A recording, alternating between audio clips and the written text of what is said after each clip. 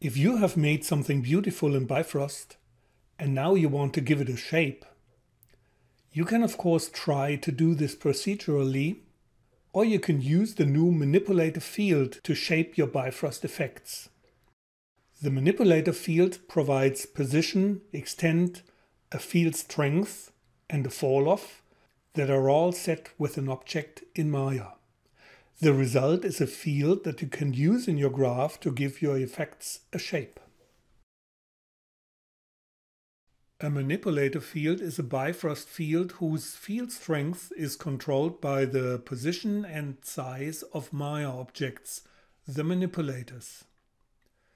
The manipulators can have different shapes and they have special attributes that can be used to influence the field from within Maya.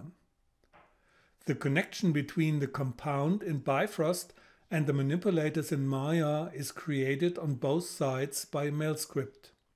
So instead of creating the compound directly in Bifrost, you let the mail script assemble the setup. Now you can use the field normally in the Bifrost graph and set its properties interactively from within Maya.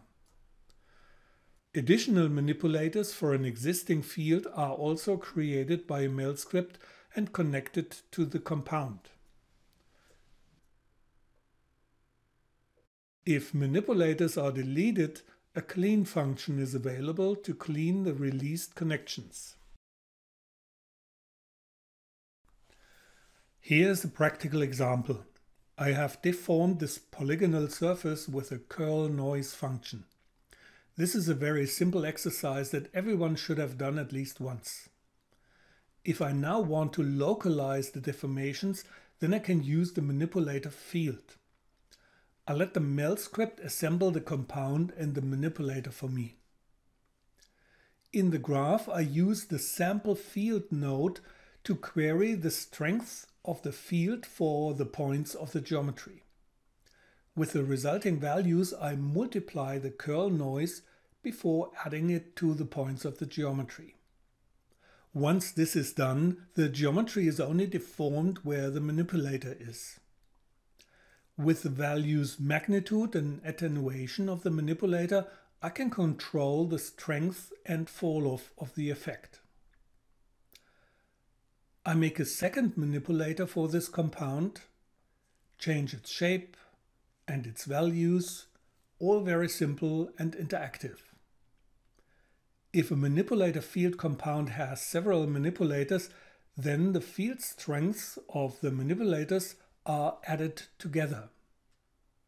Now I delete the second manipulator, but the deformations remain in its place. Here I have to clean up the connections with the clean function.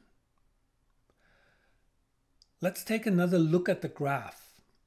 The sample field node, which here queries the field strength for the points of the geometry, is actually already built into the manipulator field compound.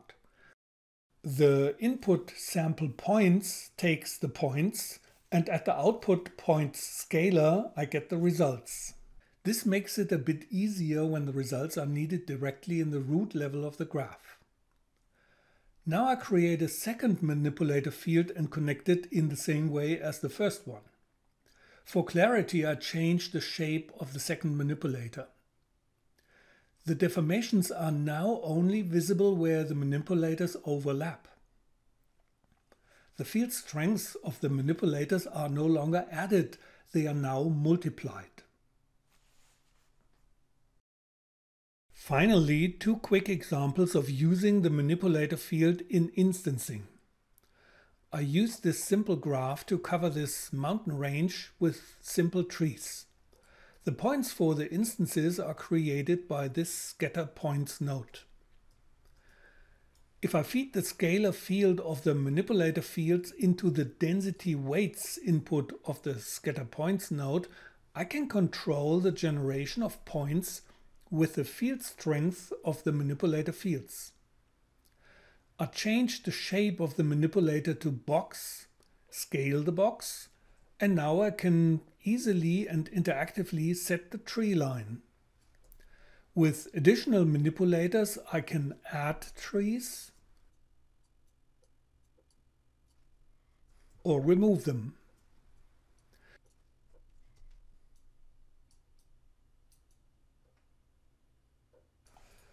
In the second example, I want to control the distribution of different instance objects with the manipulator field.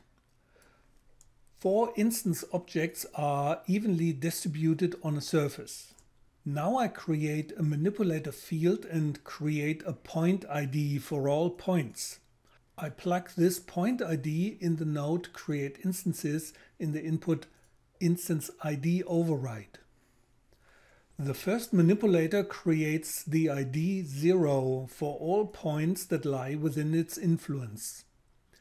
Therefore, only instances of the first type are displayed here. The second manipulator automatically has the ID 1. This is where the instances of type 2 are generated.